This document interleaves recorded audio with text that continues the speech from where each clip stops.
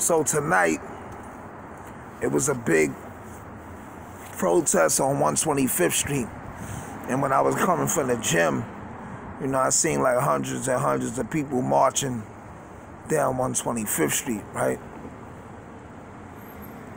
A lot of people was yelling, fuck the police and stuff like that. So I thought, because I seen like a zillion black people, I thought it was black people speaking out against police brutality and shit like that. Come to find out, the main thing for that protest was because MTA is beefing police security up in the train stations because they said there's a lot of homeless people and people don't want extra police because they said it'll lead to police brutality. That's one. And the second thing was they supposed to be taking them. There's a lot of Mexicans in the train stations in New York City that sell food. They sell like fucking like them shits look like Stella Dora breadsticks. I don't know what them shits is called, but it's a bunch of like sugary sticks and a bunch of dough, and you know they serve little hot foods and shit.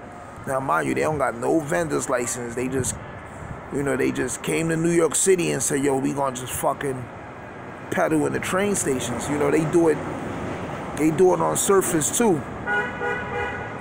You know, throughout the 5 boroughs. My thing is this, I don't knock how nobody get their money, and, you know, blessings to them for, you know, not sitting on their ass and being lazy. They not sitting on their ass or being lazy. You know, they trying to get their money right. You know, they trying to get to their bag, and that's, you know, that's a good thing. You know, because it is a lot of homeless people in New York City, functional and dysfunctional, right? But I never seen no black person in the train stations like selling food or nothing, right? So the food, them being in the food vendors in the train stations, that should be a Mexican thing. Like the Mexicans should stand up and fight for that. The black people shouldn't stand up and fight for that because it has nothing to do with us. And then not only that, when black people go through shit with like the government or the police and shit like that, nobody helps us. Everybody just sit back and watch us get into it.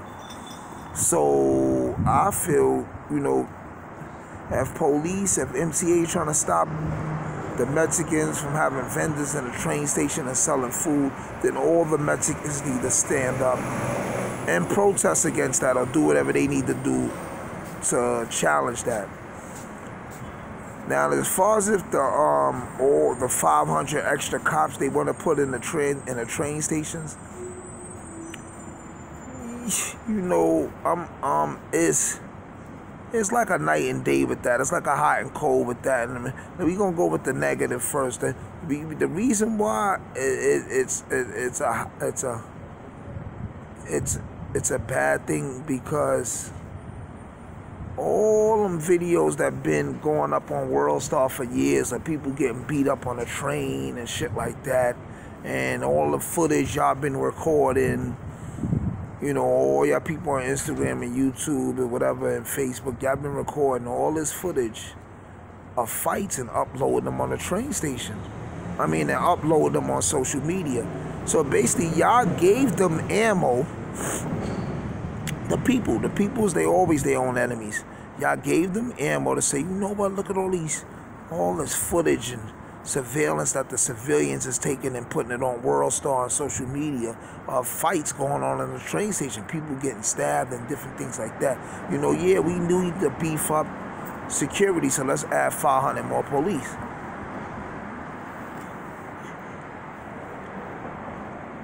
That's the downside of it, because, you know, the people did it to themselves. Also, the downside is there's a lot of homeless people actually sleeping on the trains, and these people need help. Like 125th Street and on the 4, 5, and 6 down in Lexington, that shit is barbaric. That shit is demonic. Like, there's mad homeless people there, and You know, they wild, they disrespectful. They'll be washing up with wet wipes right in front of you, washing their private parts. Sometimes they shit on the platform. It's difficult for MTA workers. So, you know, it is a complicated situation. You know, there's a lot of fights going on. So maybe, you know, police is needed to keep the peace for those mishaps and those minor trials, those minute trials. But the reason why it ain't a good thing that they thinking about putting 500 police in the train station is because that's more harassments. That's more bag checks. That's more, hey, you get over here, you look suspicious, let me search your book bag.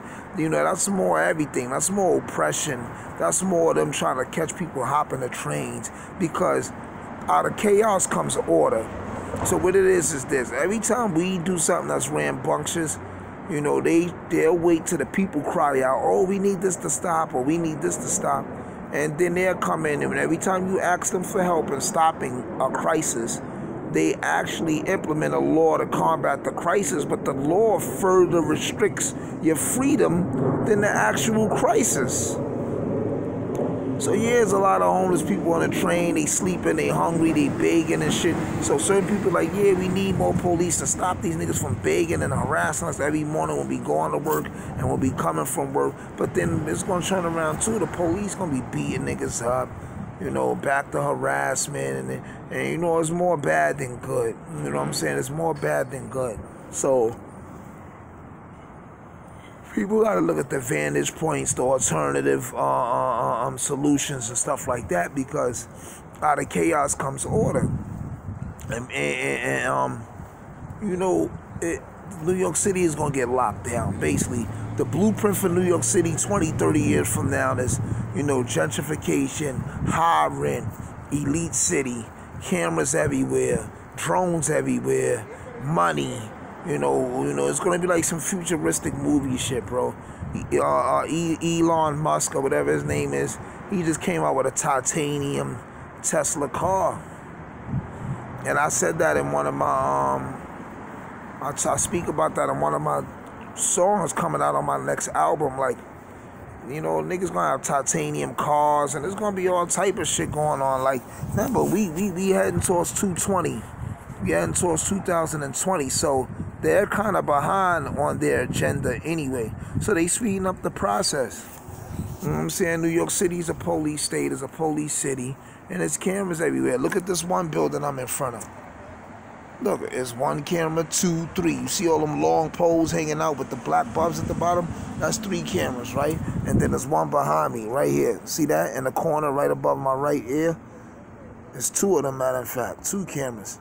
Yeah, it's like 6 cameras in front of one fucking building, and then it's like 5 more across the street in front of the next building, then the next building, then every Arab store and bodega, they got cameras, like 8 and 9 cameras guarding their store. And you know, if they don't get it, the police will fine them. If they don't get these cameras, the government fines them every time. So it's like you forcing people to accept your little camera, spy, watch, peekaboo program. You know what I'm saying? And our liberties being taken away bit by bit by bit by bit.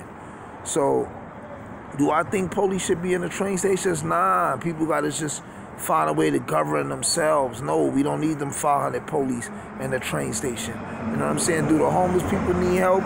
Yeah, they got people coming around trying to ask them, do they want housing and do they need help? And some of them is refusing it. If they refusing housing, fuck them niggas. Let them niggas sleep on the train, be homeless, and fucked up. Because if you try to help somebody and they don't want to be helped, fuck them. Like, it ain't no sense of wasting your energy and taking time out your life to continue to try to help them.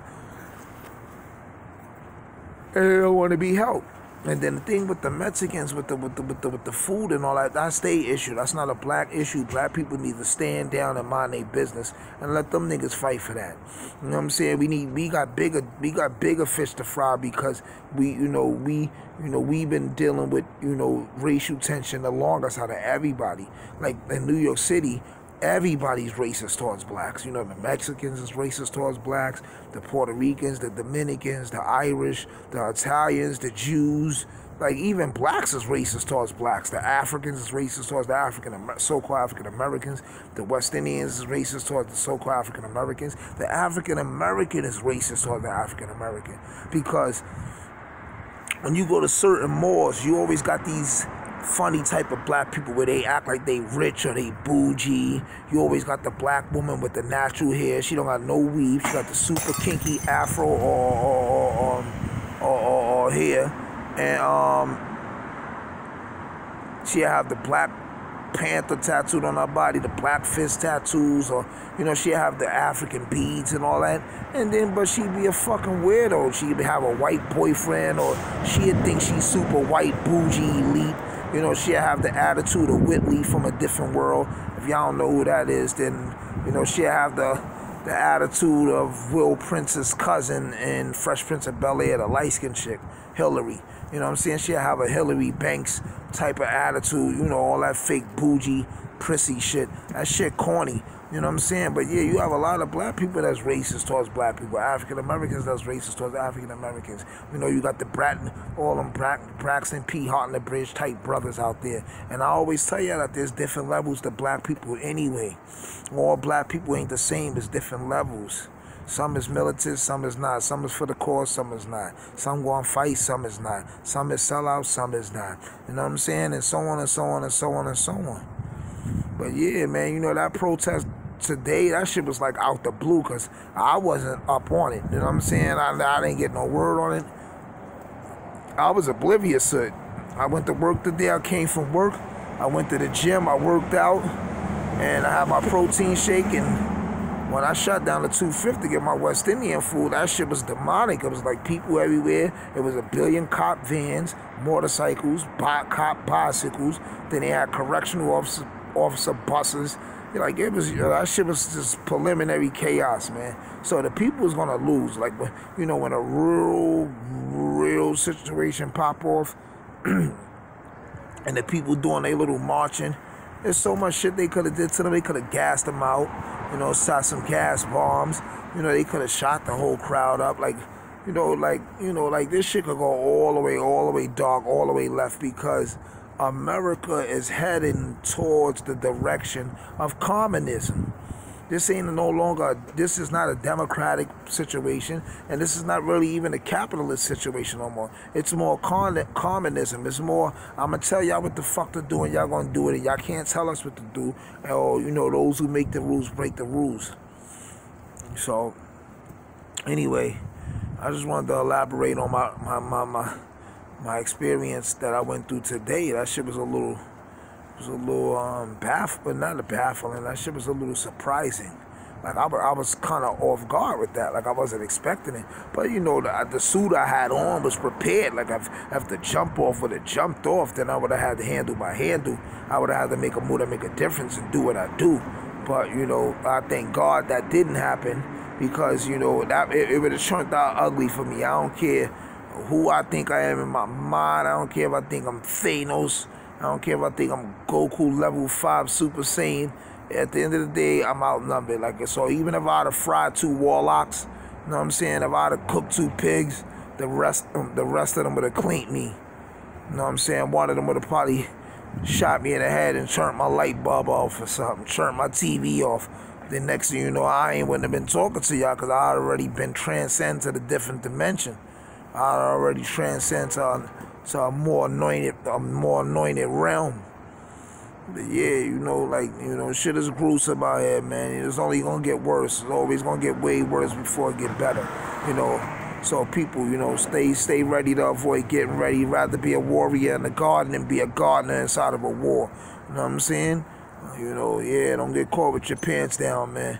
Iron, intelligence rule over negative nonsense. Warlord, wisdom, and righteousness is law with reckless decisions. Stay up like a cup, I holler back on my collar crack, we get up like sit-ups. The only time wise men hang around fools is when they educating them or enslaving them. I'm oxygen. Darkness.